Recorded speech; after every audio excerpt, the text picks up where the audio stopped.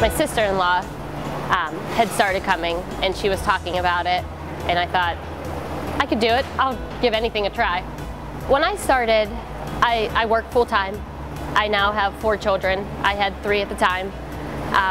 And it was a sacrifice. It was putting myself ahead of my kids for that 1 hour. And my husband was a huge supporter of it at the time, so that made it a lot easier.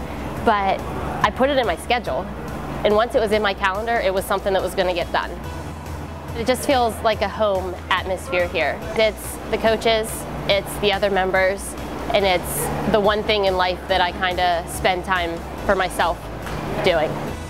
I love that the workouts change constantly. You're never stuck doing the same thing over and over. The coaching staff in general really knows their members, and they take the time to create relationships with them, and they know when they can push one of them, when they need to increase their weight. Like Dylan will routinely grab my kettlebell and switch it out with what he wants me to use. And I might not be throwing at the time, but it's in front of me and that's what I'm going to use. So I continued to train while I was pregnant because I enjoyed it and it was a part of my life already. But I asked the doctor and they said that if it's something you've been doing, then you can continue with it. But I felt good while I was doing it. I lasted until 6 weeks before I had him. And labor was easy. The recovery afterwards was easy. I felt like my body handled the pregnancy well and then was able to recover a little more quickly from it afterwards.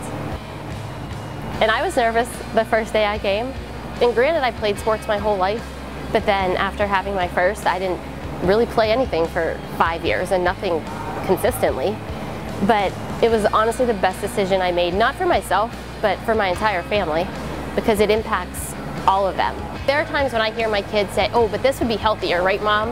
I'm like, yeah, like that's what this is about. We're not always going to make the right decision, but when you know that this is healthier than this, it makes me happy. It's a mindset. If you are determined to make something work in your life, regardless of what it is, you're going to find a way to make it work, but you just have to be willing to do so. It's that 1 hour that I can spend getting all of the stress in my life out. It's just a time to kind of clear my mind, and I feel 100% better when I leave every time.